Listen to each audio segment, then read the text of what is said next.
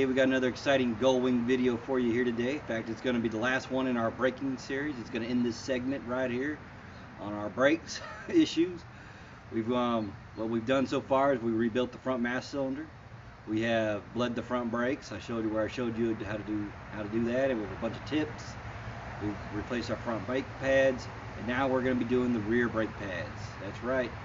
Luckily, there's only one caliper we got to mess with. It'll be on the left side. We'll have to remove the saddlebag, but we'll get to that here in a minute. Now, for those of you that are brand new to the channel and don't know what we're quite talking about, look down in the description. We have other videos from this segment that'll be down there in the description. If you want to see some more Goldwing repairs, check out my playlist or go to my channel page. You'll be able to see a whole list of Goldwing repairs and tech tips and all that good stuff. Alright guys, without any further ado, let's get started. Alright, the first thing we need to do is remove that saddlebag, the left one right there. Yes, it's not very hard, it's very simple.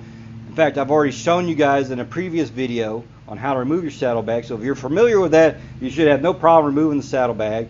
If you're brand new and don't know how to do it, check down in the description. There'll be a link to that saddlebag video so you can watch that and know how to take it apart and put it back together. I do both for you, because I'm a nice guy.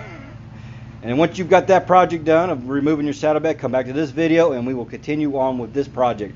Right now I'm going to go ahead and get started removing the saddlebag. Okay, once you got your saddlebag removed and you're down to this point and you can see your brake caliper, you're ready for the next step. We have two bolts here that are holding on the caliper bracket right here and right there. This is a 14 and that is a 12. Alright, so get something with some good leverage, because these bolts are going to be on there tight. I'm using my long ratchet here with a nice little deep socket. Give me a little extra leverage to get these broke free. And alright, I lied. I had them pre-loosened, but they were tight, so be prepared. I know I cheated.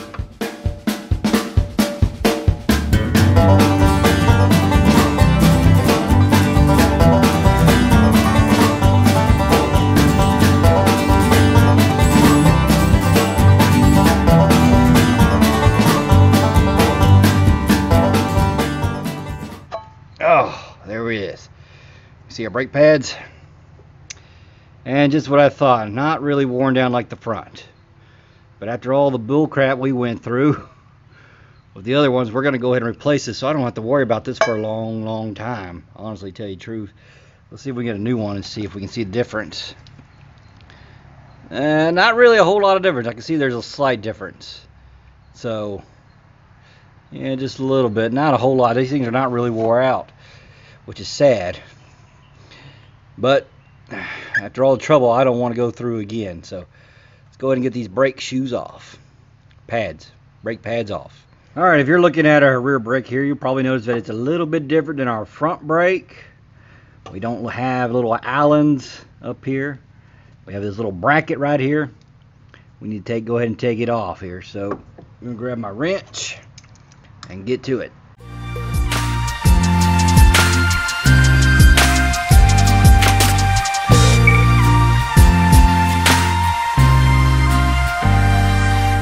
Got it. Now I'm going to take these to the wire wheel, clean them up, and then we'll grease them back up. But we definitely want to get all the crud off these.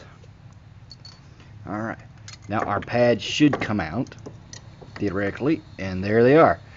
Just like that. And we notice that they got shims on them, so we will take them off and put them on the new ones if I can here. Okay, I tried to take these shims off. I don't think you can take them off. I think they're built into this. Well, the new ones don't have them, so, but they're not coming off. They're built in, so we're gonna forget the shims. Alright, now that we've got that, you can see we got our C-clamp here ready to push our pistons back in. I'm using the old brake pad to squeeze them down, so I'm going to start turning and we're going to start pushing our brake pads back. Want to bottom them out. Now you don't have to use a C-clamp if you've got some big channel locks, or if you got enough strength to push them down yourself, go for it. I just use a C-clamp because I want to use the C-clamp. No reason needed, because I don't need one. Alright, we got those pushed down, easy as that. Alright, now that's good. I may take some brake cleaner and spray in here and kind of wipe this up and clean it up a little bit. So I'm going to go clean up the little hardware, take the pins to the wire brush, and get them ready to put back together. Alright, today we're going to be using our EBC rear brakes that I showed you guys in our front brake video. And here's the part number in case you guys are wondering for the rear brake. Now I'll have this all down in the description, all the part numbers for the front and the back, so that way you can buy your brake pads. But here it is, FA69-3HH, and it comes with 2 pads here, and they should be pretty good here. So we're gonna get them ripped open and put them on. Alright, as you can see, we've got our brake caliper cleaned up. Took some brake cleaner and just sprayed in there and wiped it all off. Got all the road dust off of it. So now we're ready to start assembling it. So I've got my 1 brake pad right here, and what we're gonna do is we're gonna put a little bit of grease on it, like I showed you in the previous video. Not too carried away like I'm doing now, just kind of spread her out.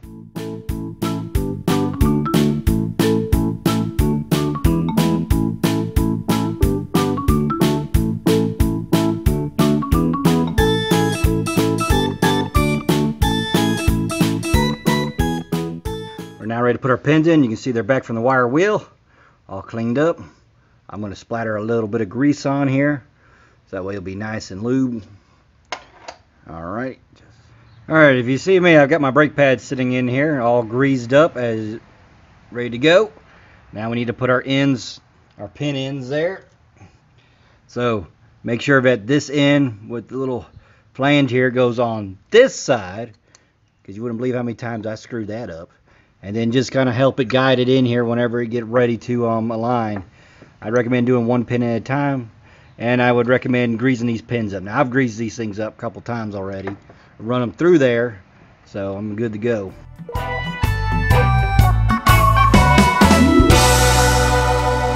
Alright, there we are, in. Alright, that should look like something like that. Now we'll wipe off the excess of grease here, and we'll put our locking bracket in.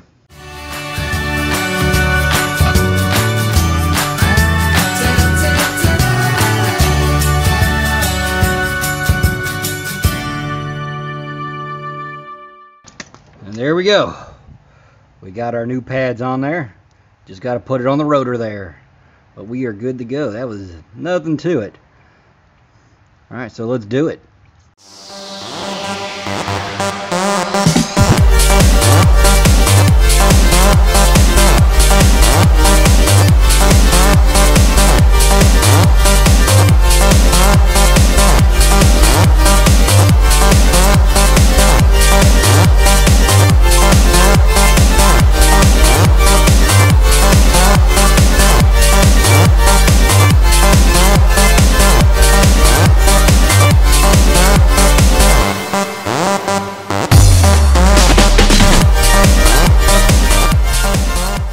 Alright, and there you go.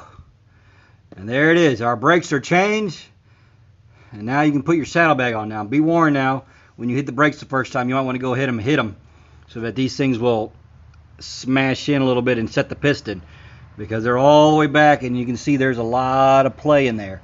So just hit your brakes, your foot brake, and these things should set after the first time. Now, alright, if you know how to put your saddlebag on, great, go ahead and tackle that. If you don't, remember that video you were watching? I also do how to put it back together. So watch that video and it'll show you how to put this thing back together, and then you're going to be done with this job. Alright guys, once you get your saddlebag back on, you are pretty much done. Now I want to apologize if you watched my saddlebag video, you probably realize it's one of my earlier videos. It's a little shaky, but you know what? It does the job. It's still a good informational video. It's a good step by step. And trust me, don't cut any corners when you're trying to get your saddlebag off. Alright, you've got to take a lot of stuff off to get the saddlebag out. Otherwise you're going to risk damage and stuff, and that's something you just don't want to do with a Goldwing. Plastics are just expensive. I've said it 1,000 times on almost every video I just about do with Goldwings. Plastics are expensive. Be very careful when you take this stuff apart. Don't force it. If it's not coming out, see what's causing it. Alright guys, that is going to cap off our brake little segment there. I hope you've learned something. I hope you'll get out and try this on your own bike. And if you're new to the channel, please subscribe. We'd love to have you. If you'd like to see some of my other videos, go check them out on the channel page. All you got to do. Well guys, I am going to go take this thing for a test drive. I have done everything. The mass cylinder's done. The brakes are bled. The pads have been changed. It has been probably about almost 3-4 weeks since I've rode this thing on the road here, so we're going to take this thing out for a ride today. It's a little hot, but we'll make do. Well, guys, I hope you enjoyed it. Until next time, you guys stay safe out there.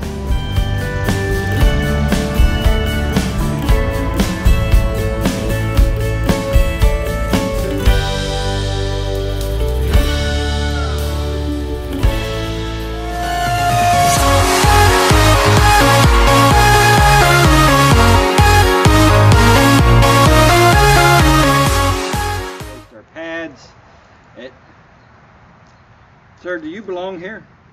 Do you belong here? That's not even my dog.